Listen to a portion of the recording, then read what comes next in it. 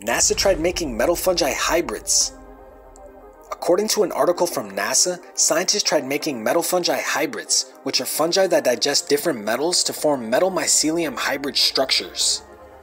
Why would they want to do this? Well, it turns out there's a growing interest in creating aerospace structures that can regenerate and communicate.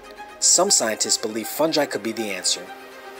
So to make these metal fungi hybrids, scientists tested 3 different species: blue oyster, reishi, and shaggy mane. These fungi were chosen based on their potential growth rate, strength, and non-toxicity to humans.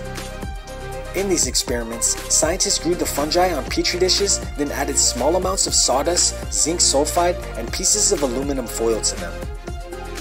You won't believe what happened next. All the tested fungi were able to attach themselves to the aluminum foil, and in another test, blue oyster mycelium was able to grow on just the aluminum foil, no petri dish or added nutrients. Weirdly, only shaggy mane was able to grow on the zinc sulfide. So what do these experiments mean for the future? Well, for starters, metal fungi hybrids won't be hitting the markets anytime soon. Still, experiments like these serve as further evidence of fungi's ability to absorb harmful metals. In addition, these tests encourage further research into mycomaterials and mycoremediation. And with NASA looking deeper into their versatility, you can be certain the future of fungi will be out of this world.